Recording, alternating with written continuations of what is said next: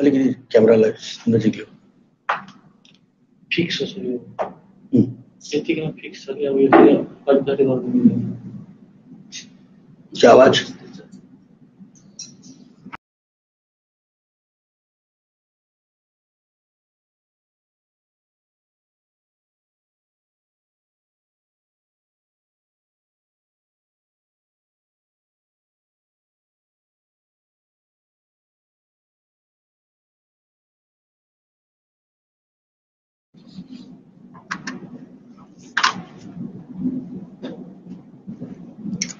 आवाज आएन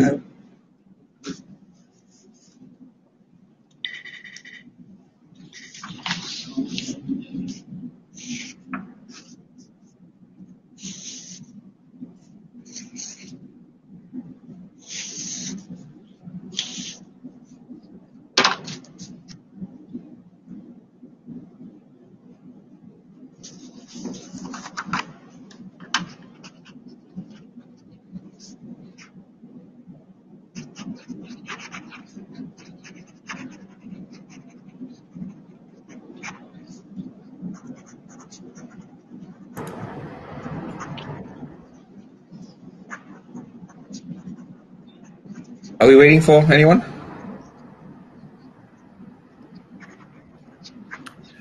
So I'm just back. I'm not sure what's happening with the moderator. I think there's a Wi-Fi issue. Let me propose we just start. Can we all hear each other? Hi, Binod. We met at what was it? Milken. You can't hear us? Can you hear me? Yeah. I can't hear. You can't hear. No, he can't hear.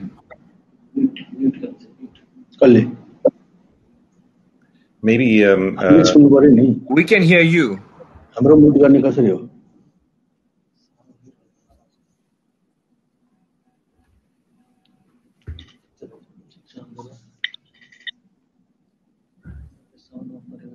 I think Binod Chaudhary has a problem with his... Can you hear me? Yes. Oh, but I can't. Sorry. Some... Go out and come in. Go out and come in. That's what I did. Sure. Exit and come back in. Okay. Yeah, exit and come back in. I think maybe let's just start and then coming in a second. So welcome to the closing plenary session, which is on the Asian century post-COVID. Asia is definitely good news. If you think about RCEP, the new trade agreement, if you think about Asia tackling the COVID crisis, Asia is the first continent getting out of COVID. It's not only China, but the whole of Asia. And think about this new economic dynamism in Asia, with Asian companies starting to reinvest and to globally re-engage. So in this session, we are looking into the Asian century, the upcoming Asian century from a corporate point of view. You're all businessmen, entrepreneurs, and you deal with Asia on the one hand, or you're Asian and you're working from Asia. And my question would be, how do you see the future as a business leader in Asia? Are you optimistic? What are your strategic plans? And what do you want to do in the future to pivot and to, see how the company could be even repositioned in the future? Let me start with Vinod Sekhar, who's the chairman and group CEO of Petra Group based in Kuala Lumpur in Malaysia, starting with a view from Southeast Asia. Vinod. Thank you. Frank. I guess you're right. Asia is the first to come out. But I think we can't be relaxed about it. COVID is not going to go away fast, and it's not going to go away soon. We're going to have to deal with COVID as something we just have to live with, perhaps in a more controlled situation and something that we can get around. But we have to be alert. Having said that, Asia is different from most other parts of the world. I mean, our socioeconomic situation, our democratic situation, they are They are diverse and they are different. Some might call many countries in Southeast Asia not democratic or slightly democratic or authoritarian. Also, the poverty levels are different. Our economic levels in each country is different. So our challenges are very different. What this situation has created, the opportunities created for us, is to look at how economic leaders reposition themselves to be socioeconomic leaders as well. I think businessmen now have to be involved with how the socioeconomic impact of their businesses have on the society they're working in. And that's both the opportunity and the challenge for us. We're going to come out first, and I think when the markets start opening, it's going to be, it'll be opening on steroids. Everyone will be rushing forward, and we'll be opening very, very aggressively. And it's how we deal with that situation, both environmentally, socioeconomically, and every other way going forward. We've been given an opportunity to reboot and re-gear ourselves in how we approach things, and that's an opportunity we should take advantage of. Absolutely, and this is it's an opportunity, and we have to grasp opportunity. I think in each crisis there are chances and ways to get strong out of it and to increase our competitiveness. Let me call on Vinod Chaudhary, who is dialing from Kathmandu. Vinod Chaudhary is leading the largest conglomerate in the country with investments all over Asia and the world. And Nepal was also doing a very admirable job in the COVID crisis. What is your view, Vinod, of the Asian century with Nepal at the core, and how do you see the future? Well, thank you, Frank, for this opportunity. Sorry about this technical hiccup. I hope that everybody can hear me now. Absolutely. Okay. So great pleasure to be back on a Horasis forum once again. And I wish to present my compliments to all of you and to the organizers. When we talk of Asia, there is no one single Asia. There is no question. If we talk at a larger level, we can say that there was clearly a shift of the economic right from consumption to production, the global GDP, so to say, and the Asia as a whole is all poised to become probably half of this world, and everybody knows that more importantly by 2040. But same times we have an Asia where the three countries, Japan, Korea, and China, they represent 30% of the world's consumption, the 30% of the world's GDP. Same times, and there are countries in the ASEAN region where, like Singapore, for instance, where the per capita GDP is in the tune of $60,000, Singapore, whereas there are countries around South Asia, my own home turf, led by India, where the per capita income ranges from anywhere from $1,000, which is the case for Nepal, to probably $3,000 to $4,000 at the most. So there are clearly three different levels of countries or economies in the range in the system. But the good news is that it's a connected world. We all know that all countries, most countries, and particularly South Asia, is seriously impacted by COVID. The economic downturn has been much more serious than one would have imagined.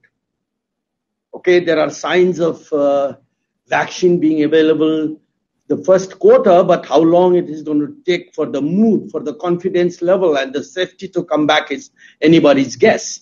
And the way the businesses have been disrupted, the whole supply chain has been disrupted, how long it's going to take for the whole system to become functional is another huge issue. I'm totally convinced that this is the century for Asia, no question about it.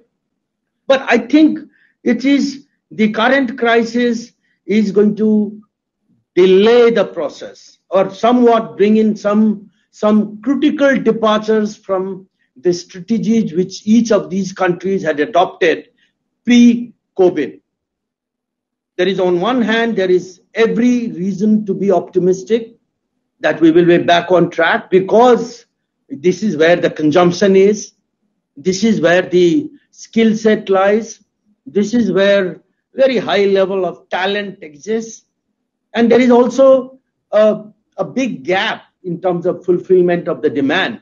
So the demand will continue to grow, and so will the economies. But same times, let's not forget that there are also serious tensions within some of the countries in the region, which is pulling the whole process of recovery down. I think that's something which probably everybody would like to hope and wish that gets addressed, okay, without delay, given the urgency, that the new set of urgency that the COVID had posed. But it's a difficult one. You know, the China has been encircled by the certain countries in its own way. There is conflict within South Asia which is impeding the growth.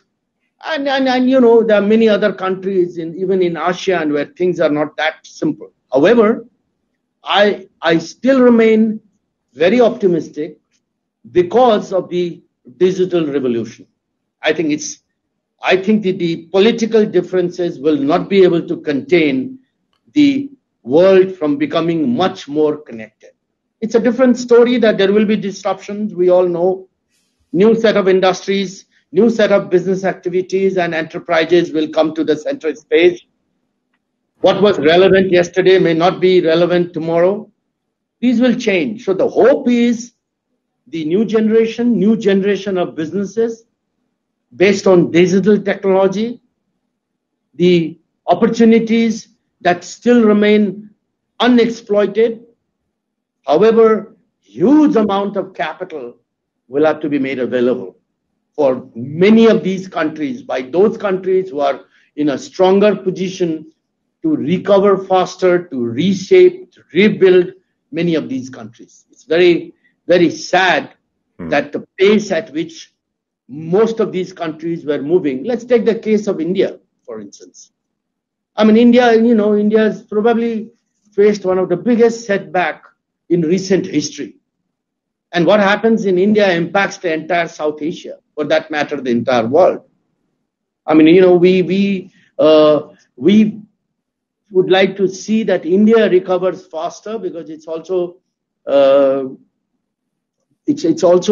the powerhouse of the economic progress of the region.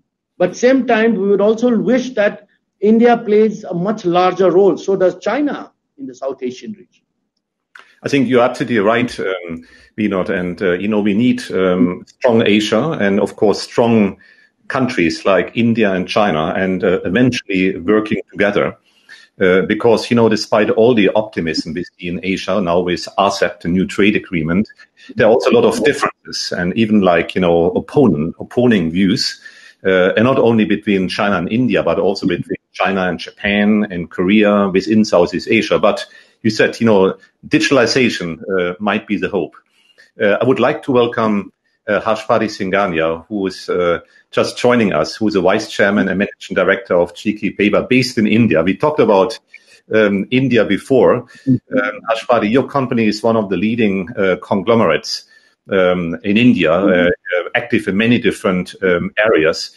What is your view on the future of Asia, and are you optimist that India will come out of it stronger, out of the COVID crisis? Thank you, Frank. And first of all, can you hear me clearly? Yes. Yeah. Okay. Sorry for the delayed thing. There was a technology glitch despite all of this, and very nice to see all the other people on the panel. And Binodji, I got your remarks, and good to see you. Pleasure indeed. Yes. So no, I mean, to be very direct, I think India will come out stronger from the COVID crisis. There has been very quick learning, as Mr. Chaudhary was saying, because this was something which nobody in the globe had expected.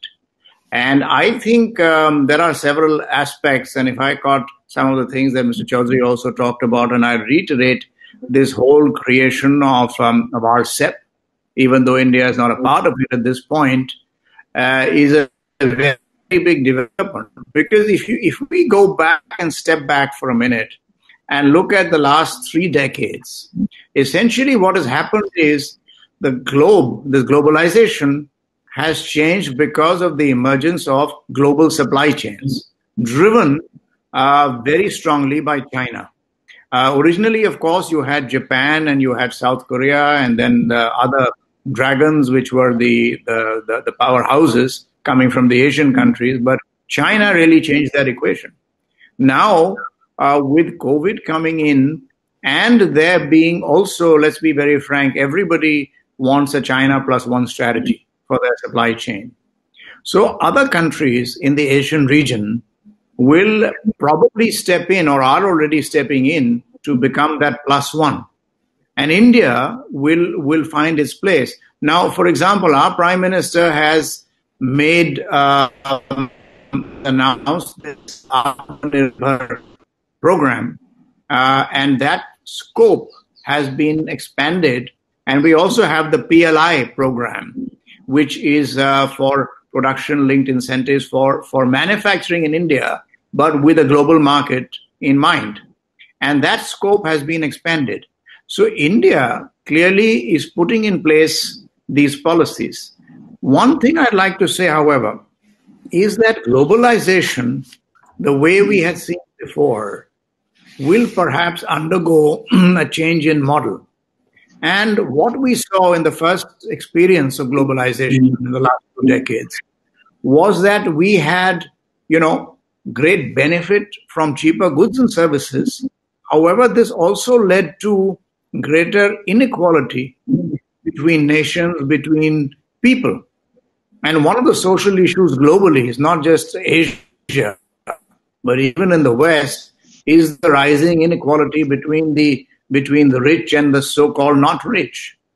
And therefore, now this new model of globalization, which I think will be led by Asia, will have to balance the country interests along with global interests. So therefore, this whole issue or this degree of protectionism, people will have to realize that they will have to allow people in countries to have a level playing field. And I think that is what India has also been trying to do and that for. So I will sort of pause here at this point in time. There are many, many other points, but I'll pause here. Very good point, Ashpati. I think, redefining globalization, which is not just trade, it's not just investment. I think we clearly missed out the social dimension in the past, and not only between countries, but also within countries, as we see a lot of inequalities, and we see a lot of disparities. What is the strategy to come over that, and maybe even to redefine capitalism? And let me ask you, Vinod, for you from Malaysia, as Malaysia is always seen as, the big country in between, right? Between India, between China, and, you have strengths in both sides. Being in a way the kind of epicenter of globalization, if you think what's happening in Penang with all the manufacturing starting already 30, 40 years ago. So Malaysia is a good symbol of globalization, but how do we have to redefine it? You're muted. Yeah, you're on mute. Yes, yeah. Fine. Sorry about that. Can you hear me now? Yes. Good. All right. Malaysia is unique in the sense that, you're right. I mean, we're multiracial, multicultural, multilingual, multi-religious. But like all other countries, we have our problems. We're having our problems now, only made better by the fact that we look at America and we feel a bit better because they're going through a bit worse than we are. But we're in a unique position because you're right. We're right at the center of trade between China and India, and historically we've been that center. We've brought these two countries together, and we've represented both sides in global trade with our organizations and our manufacturing facilities. The challenge now for us is to move past our plantation-based industries. Like all countries, we run out of land. You run out of land prices goes up, labor becomes short. How do you carry on with palm oil? How do you carry on with rubber and etc. We've shifted now aggressively originally to electronics. That's been hurt because we're competing with Vietnam and other places as we move forward. Right now, we're one of these positions where we have to actively go out and become the trading center for these major manufacturers and major traders and major economies like China and India. And that's what we're trying to do. We're opening up to India. We're welcoming India. We're trying to build a relationship with India as we move forward. And with China, it hit a pause button for a bit under the previous Najib government, straight after the Najib government because of many issues. And now we're re-engaging from infrastructure development to everything else. The challenge we face is to balance these sides out. We can't be like many African countries, which has been overcome by one country in terms of investment and direction. And we, as a small country of 32 million people, as a trading nation, we have to be careful and balance things out. That's why it's important for us to start with ASEAN and to make ASEAN a stronger trading bloc, to ensure that we work together within ASEAN and from there go out. Because within ASEAN, if we can work together, we become quite significant and strong to then do the kind of deals we need to with the EC, with China, with South Asia, etc. Right. I think, starting small and then, growing with time, adding more countries to the trade bloc. Maybe it's a question to you, Binod, and to you, Pati. Do you see an immediate future of RCEP plus India plus Nepal? And if so, what is your time horizon? So when is India, when is Nepal going to join finally, if at all? Oh, well, and that's an interesting one.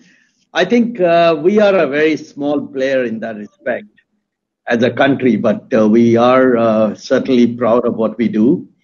And then we are, I think, totally aligned with India to lead the destinies of South Asia, make South Asia or some other structures. If there are problems which are not going to be surmountable, probably we have to move on and we have to create, whether it is the shark without a particular country or two, we have to come together and India has to play that leading role. I know that India is under serious trouble, India's economy and India, given the socio-political environment. I think I have a thing, although there is a great leadership in India, both on the political as well as on the business side, I find that my colleagues, my friends, including my friend Mr. Singhania, who is here representing India, are doing their best and really risen to the occasion, But still, these are not small problems to handle. So I would again say that there will have to be a mechanism to sort of address what are these opportunities which just post-COVID to bring these economies, the weaker economies together by the stronger economies who still have that clout, who still have the pool of resources to pull them up. Let me give you an example. The biggest problem, in my opinion, that most of our countries, particularly in South Asia, we are facing, that the governments are trying to push the production side, supply side, by providing stimulus, which is fine to the banks, to the industry, to everyone. Probably that's also the case in many other Asian countries. But what about the demand side? Our problem is demand. Demand is declining. There is no money. There is a huge unemployment issue. People in the informal sector cannot survive. They find it difficult to live for today. And we are here discussing the century. And if this problem is not addressed, we are talking about a serious social conflict. These countries, don't forget that Asia, on one hand, has 60% of the global population, but same time we also have 30% of the world's poorest in this region. There are also people who survive on $1 a day. And these are the people who are hurt the most. So this is the kind of a challenge with which Asia is posed with. Some are stronger economies at the end of the day, but the markets are these. So everybody will have to realize that, if the market sinks, if the markets tank, if the ability to purchase tanks, can you hear me? I lost. Yeah, we can hear you. Yes. Gallery. You can hear me, right? Yes, absolutely. Okay. So I won't be too long. So my point is that every country, particularly the bigger countries of the region, Japan, China, and India, will have to recognize that unless we provide adequate resources to the smaller countries in Asia, which are hurt the most, their markets are going to tank. As it is, there is a pressure from the West. Okay, unfortunately, I hope that changes. There is a desire to sort of go against the established norms of opening up the market. I think US during the Trump regime did their best to create tariff and non-tariff walls vis-a-vis the other Asian countries, particularly China. So I think all these issues will require serious attention, and the leadership has to come from countries which can make a difference.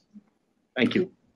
Very good point, Vinod. And, the large and the small countries, we in the West, if I say, Europe and America, we often don't know about the complexity and the history of Asia. For us, it's only one block, but there's so many differences between small and big and different cultures and religion. And, it's a microcosmos.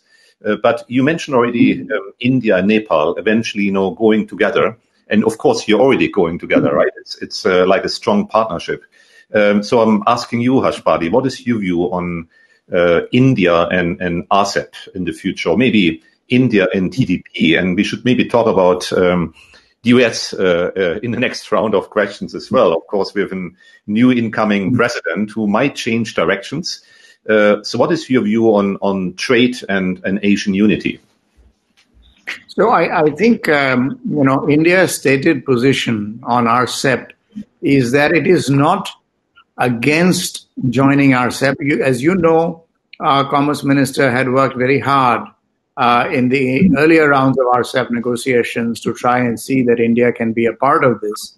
However, India is quite clear that it wishes to join if it is an equal partnership, and if in India's perspective, it offers fair trade to India. So India is not close to the idea, but let me put it this way, that as we see now, at the current moment, India will watch how RCEP will develop. And this is my personal view, so I'm not offering a government or a political view.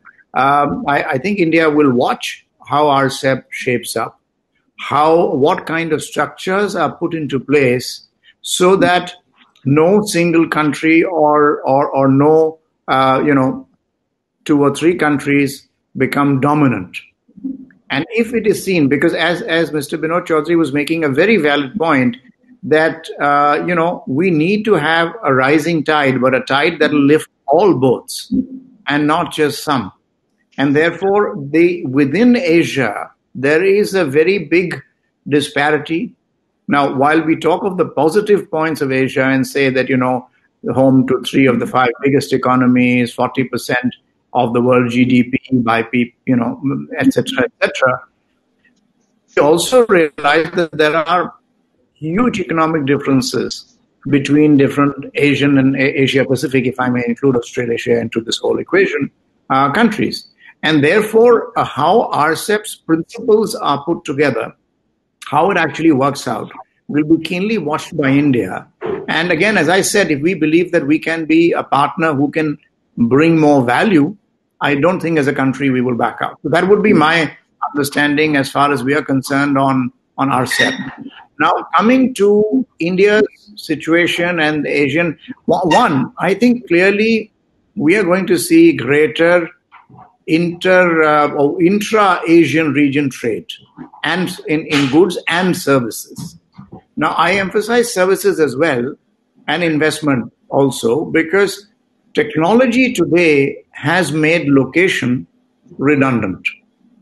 So really a lot of global trade will happen through technology, and therefore services comes into the fore. And so therefore we'll see much greater trade in this, as Mr. Sekhar, I think, was also mentioning, the example of Malaysia being there, etc. So we will see this. Secondly, I think from a market standpoint, there's no denying that Asia constitutes a huge market. So if I may nuance it to the next question you were asking in terms of the United States or otherwise, the globe will still see Asia as a very large market. Now, India has been a bit unique amongst many other the Asian countries because India has grown not from an export strategy like the initial growth of Japan, Korea, China, Singapore, Hong Kong, and some others. India has grown more from the domestic market like the United States has as compared with Europe. So while the new policies of the government are looking to promote exports with a domestic base, we can engage very productively with the developed countries on the one hand, and also from the Asian region growth of supply chain and trade. That's what I feel. Yeah, very good point. We have to look into the supply chains and the value chains, of course, beyond the grand political concepts. Businessmen have to do business and to see, where to put the supply chains. It could be in an RCEP country, it could be in Europe, it could be in the US. I think globalization at its best, and you just make your decision. You mentioned already the US, and maybe that's the question, I'm burning to ask you. What do you think, the new administration's impact on Asia will be? Is going to be a sea change from the Trump years, or will Biden just continue, maybe with a different rhetoric, but in principle the same line of argument? Vinod, would you like to start, and we go around? I will actually leave in 2 minutes because I have to go to the next panel. But maybe Vinod, you can arrange the discussion on this topic. Well, before I go into America, let me just say something about what Mr. Singhania and Mr. Chaudhary is talking about, the rising tide lifting everyone. I think we have to accept one thing. We have to temper greed among us businessmen, right? There will be no rising tide lifting everyone if we continue to operate the way we've always operated. Okay, the disparity in India or Nepal or Malaysia is acute and is getting worse. So that will not change unless we as economic leaders decide to change it. Unless we ensure that we as businessmen change the way we operate, the way we look at our businesses, and the way we look at profit, where profit is beyond just the cash we make, but how we enhance the community we're living in, how we enhance the workers that work with us and things like that. So just to go back, just to touch on that, I think that's something that we have to do. Otherwise, we're talking and talking and talking, and we will change nothing. So leaders like us, leaders like yourselves, you're the key.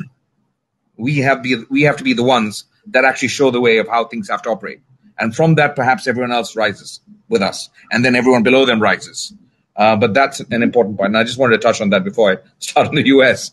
The US, well, okay, we can't ignore the US, obviously, right? I'd like to, but we can't. Donald Trump has certainly caused certain irritations for many of us. But I believe, looking at can you guys hear me? Am I coming through? I keep seeing different. Okay. I think Biden will be more of a open-handed and willing partner than Trump ever was. Trump was illogical in his approach to the rest of the world because he was feeding to his own base in America that required a certain rhetoric. And the thing about Trump is he only used rhetoric that worked for him, and that's the only way he would do it as long as he got the support. Biden, I think, will be more open-armed, and I think he'll be logical in the way he approaches the rest of the world. And I think potentially he could be a great partner for the greater Asian economies, because I think they need us. America might like to think they can live in a bubble, but they can't. In the long term, they will die without partnership with Asia, without partnership with India, Nepal, China, ASEAN. It is for their survival. They need to create the partnership for the long term. And for us, we are the future. But to get there, we need to have the relationship with America. So it's a sort of a chicken and egg of how we approach this, but that's the reality of what we're dealing with. Hi, this is Joji Tagawa. I was not given a chance to talk about it, so let me briefly say two things. One, I would welcome India for RCEP, because this is great opportunity for Japan and for the auto industry. Second, for the Trump administration, of course, this is one of huge impact to automotive industry, and to me, the change from Trump to Biden, I think it's equally challenging for the automotive industry. Of course, Trump administration is unpredictable. So that is a big threat for the automotive industry, who needs to make a significant investment in many years in advance. But on the other hand, Biden has more, as a Democrat, this is more like a unionized, a little more, not as friendly as Trump for the industry, particularly for the car manufacturing standpoint. So those are the two remarks before I'm losing to say hi to all of you. Thank you. Okay, I think Robert Scharfe, you've just arrived. You haven't had a chance to say anything either. Do you want to? I think the time is running out. So, oh no, he's disappeared as well. So. In fact, I had. It says on this. Yeah, I had technical problems now. In fact, I lost you all in the debate. Therefore, I wasn't even aware, in fact, what you were discussing about. So this we're is actually now talking about in America now, the U.S. and the relationship with Asia, and whether Biden would change the prospect as after Trump. Well, if we put it in a nutshell, in fact, we all crossed fingers that. Oops. Will be, in fact, we will need to see. But what is very clear to me, and this applies, in fact, also to my view on how Asia, in fact, can develop going forward. And a lot of things have been said about the diversity of the various economies, the interlinkage, and so on. But in fact, the Americas, the US, and with America first, is a slogan, in fact, which, of course, America lives it every day.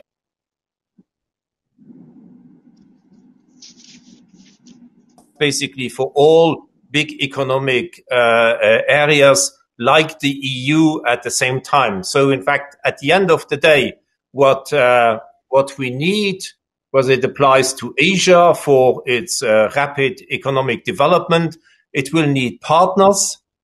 We all need partners, but Asia, in fact, will need just two things which I want to say is they will need to have access to capital, and the development, the economic development needs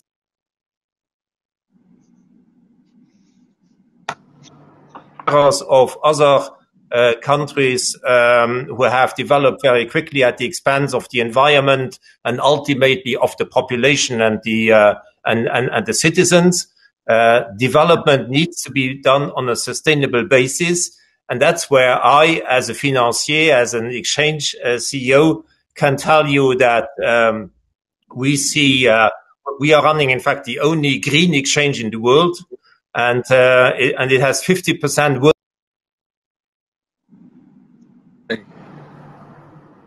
amount of capital available for projects and companies that show, in fact, that they really mean it, not only for the short-term profit, but that they are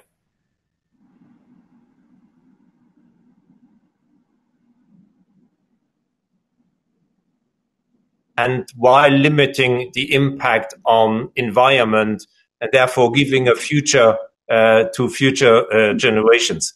That's basically have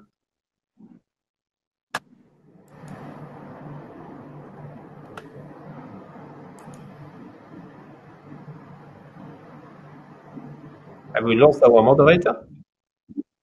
I think so. I think let's just round this up because I think time's gone out. So maybe Ms. Singhania and Ms. Chaudhary, you want to just say a few words, and then Mr. Scharfe, and we can just close this session up. Thank you. That I think I'll be very brief. I think we talked about, or some of you talked about RCEP, and my view is that it's good for the big economies of the Asia to come together. There have been attempts in the past in one way or other. But I think these, together is a huge part